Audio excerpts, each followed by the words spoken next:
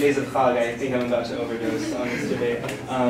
But yeah, let's try to get a few questions from the audience now that we have about 10 minutes left and the speakers have places to go. And yeah, go for it. This is a theological question, more so than anything else, and I was curious, I wanted to learn more about this.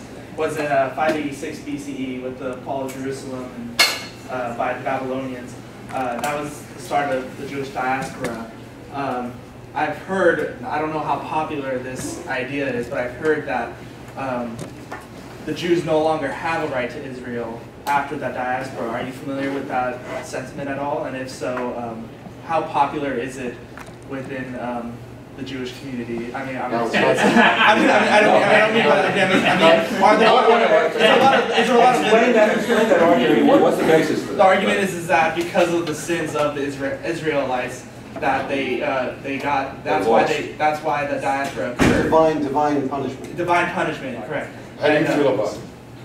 Oh, I want to learn more, and I wanted to see if there was a lot of literature, or if it was kind of just like more like a minority idea where it's just it's a marginal theological view that's held by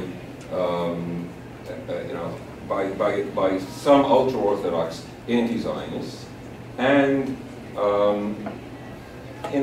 I would say that in a very moderate way there are less extreme Orthodox Jews who are, I would say, lukewarm about a Jewish state.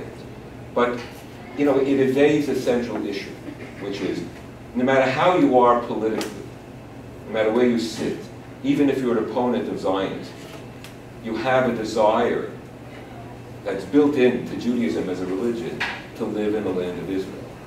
So the argument is not a nice argument. I mean, not only is it faulty, but there's an internal Jewish debate about this theological question.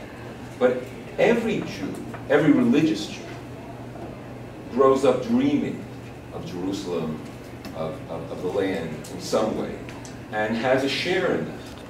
So there's no disconnection. There was never a disconnect throughout history. I mean, the theological structure is divine punishment. Exile is divine punishment, but the aim is constantly that of repair. Yeah. That's constantly the aim. Somebody once said there's never in the history of man a demonstration of yearning as much as the yearning to return to Zion among the Jews.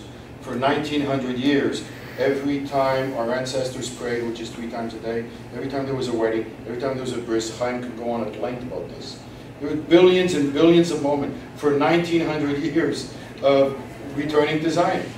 How do you deny that? See, that's why there's a when Jews hear Palestinians or Arabs denying the Jewish connection to the land, It turns this.